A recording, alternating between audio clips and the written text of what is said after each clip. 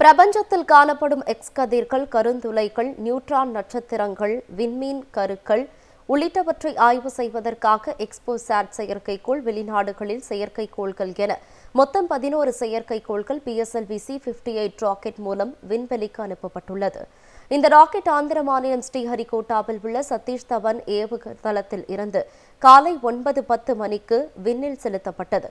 ISRO முதல் முறையாக விண்வெளிக்கு அனுப்பியுள்ள எக்ஸ்போசாட் செயற்கைக்கோள் 5 ஆண்டுகளுக்கு எக்ஸ் கதிர்களை ஆய்வு செய்ய உள்ளது.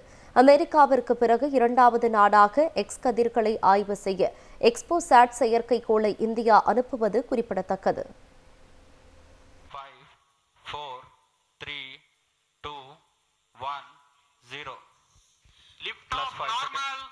Bright morning of the New Year's Day made brighter by a majestic liftoff.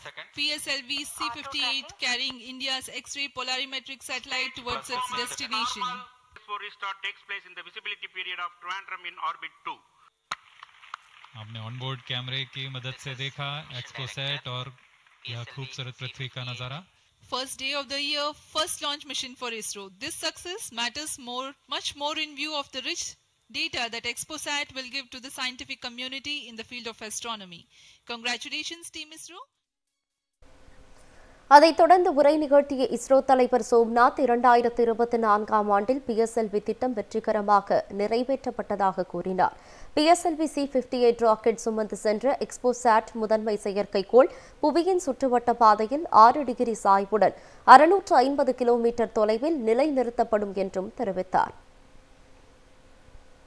Yet another successful mission of PSLV has been accomplished. PSLV C58 has placed the primary satellite ExpoSat in the desired orbit of 650 kilometer, 6-degree inclination. The new year has begun with the launch of PSLV. We have an exciting time ahead.